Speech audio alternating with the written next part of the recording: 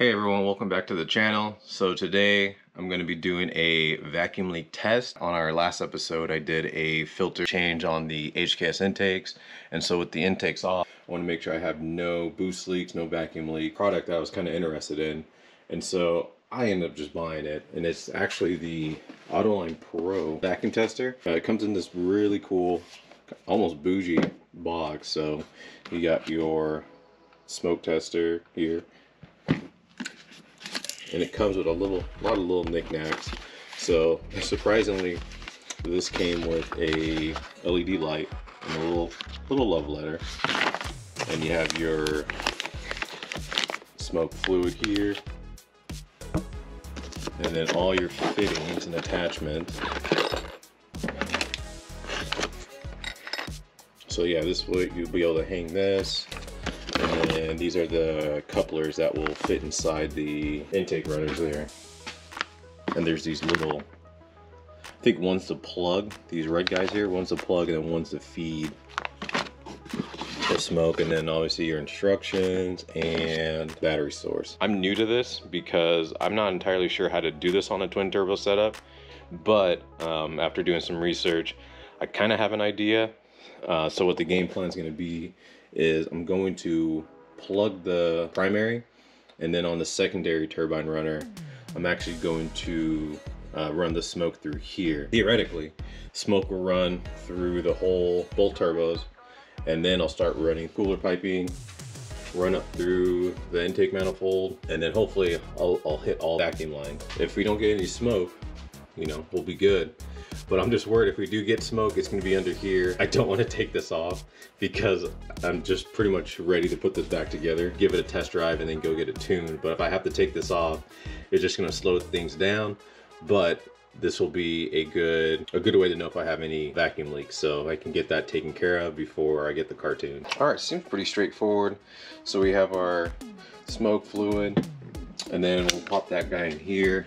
And then it has obviously a max fill. This has its own little air pump. The gauge is 0, there's no leaks, but if the gauge moves up, there's a leak somewhere, and so obviously you gotta listen for it. Another thing too, we got the cones. So this will go onto the intake runners. We'll plug this up and then add this guy to the end here. And these are little plugs, so like I said earlier, we'll plug the primary and then run the smoke through the secondary. And yeah, it seems really straightforward. I'm excited to try this out, so let's see what happens. All right, primary runner is in. So it's neat, very like malleable, so I was able just to shove this in. I don't think I have to tighten these down, but I'll run the cone plug in. Next we'll do the secondary. Ooh, this might be too big. Let's see. Oh, no, there we go. Just get it in there nice and tight. So I filled this up, and neat thing is, like, it's battery powered, so we don't have to run a long power source. So next, we're going to run this hose into here. We'll get the pump going, and we'll see if we have any leaks. The power switch is on the left side, so you hit it once, start running, and we have smoke. And then you hit it twice. The second time the air pump will go on. There we go. And then it's off. Some of these smoke testers, their smoke is very, very smelly. So this isn't too bad. It's not as stinky. It doesn't smell like rotten eggs.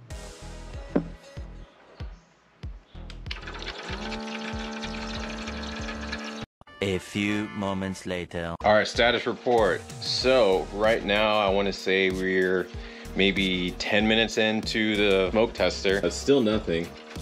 I had a little bit of a leak coming out of the BOV, but I forgot to tighten this down, so good thing that it showed that. Not seeing anything.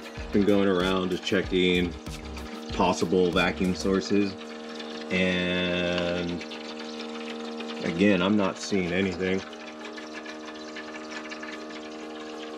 20 minutes have gone by, and I had a little scare because I saw some smoke coming from up under here, but I couldn't really figure it out. But then I slowly traced it to my oil cap, and check this out.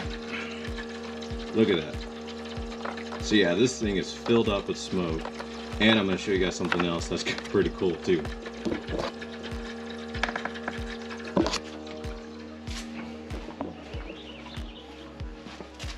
It's coming out of the exhaust. I'm gonna go under the car, because if it's coming through the exhaust, I'm gonna see if the flanges are tight and see if smoke's coming out of those. But I think we're done. So I'm just gonna verify everything and then we'll wrap things up. Only found 2 leaks. One on the secondary turbo where the piping goes into, the intake runner goes into the turbo. Found one there, tightened it up. But what's really interesting, like you can kind of see the leak coming through like the threads. So I find that very weird. Second leak that I found is on the throttle body, but I don't know how to remedy this without just getting a new throttle body. So I'll show you guys what I'm talking about. Right in here. I hope you guys can see it. So where this goes into the throttle body, if I blow some air on it, you'll see the smoke start to kind of billow out of it again.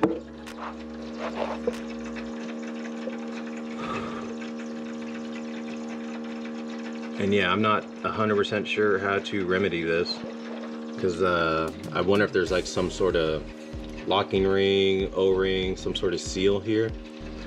And you know, the car's old. I'm again very ecstatic for only finding 2 leaks. One was pretty easy to get to. This one I'm not 100% sure, so I'm gonna ask around how to fix that. Again, I'm happy with only just finding 2 leaks, and and I'm super happy we don't have any leaks coming up under the intake manifold. So, you know, I'll take my win. So yeah, I'm very, very happy with this guy. I highly recommend it. Everyone should get it. I'll put the links down in the description, obviously. But I got it off Amazon. We'll remedy these vacuum leaks. Next will be getting the car tuned. So I hope you guys enjoyed this video. I hope it was helpful. Don't forget to like, comment, and subscribe. And I will see you guys next time.